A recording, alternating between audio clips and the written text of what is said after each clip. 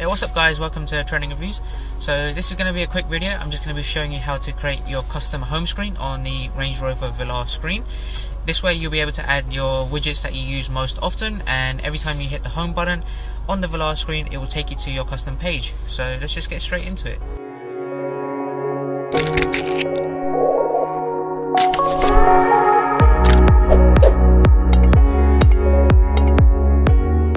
Alright guys, so you can see here, this is currently my new custom homepage. It's called My Home 1, just there on the top right. So I've added a few widgets on the left hand side, a few on the right hand side, and a big clock in the middle. So I'm going to show you how to do that. If you've got the default screen, you can probably swipe left and you've got an option to create a custom page. But if you already have one and you want to add another one, you just hold anywhere. You've got a little timer that does that. And then it will open up this option here, and then you'll see that little plus icon on the left hand side, so that will allow you to create a new home screen. So now you have various different panels here to add content to. So if I just tap the top left one, it gives me a large selection of the most common features on the Velar screen. So this also depends if you have the navigation inbuilt or you have more options like the TV and that kind of stuff. So if for example I go in and maybe I like to add, let's say, the television option, I select that and the TV option comes there, and this also gives you a little arrow to drag the little widget to wherever you'd like to. So maybe I like watching TV all the time in my car and I put it right there in the middle. Go back onto another empty square, add some more options. Maybe I want to adjust the ambient lighting, so I'll have the ambient lighting there as well. And then maybe I want to add a nice little clock, and I can do that on the right hand side.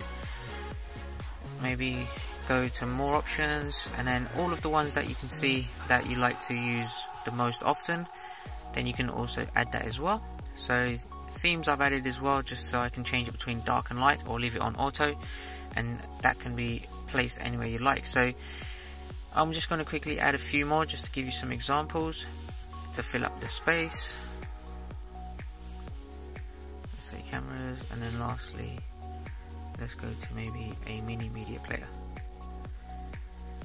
Okay, so the media player you need more space for, so you can actually delete any and drag them down.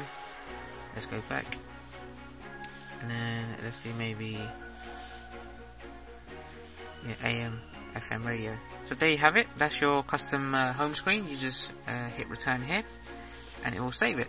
Now if you want to set that as your default one, then all you have to do is go into settings, home settings, and then at the top you have default home.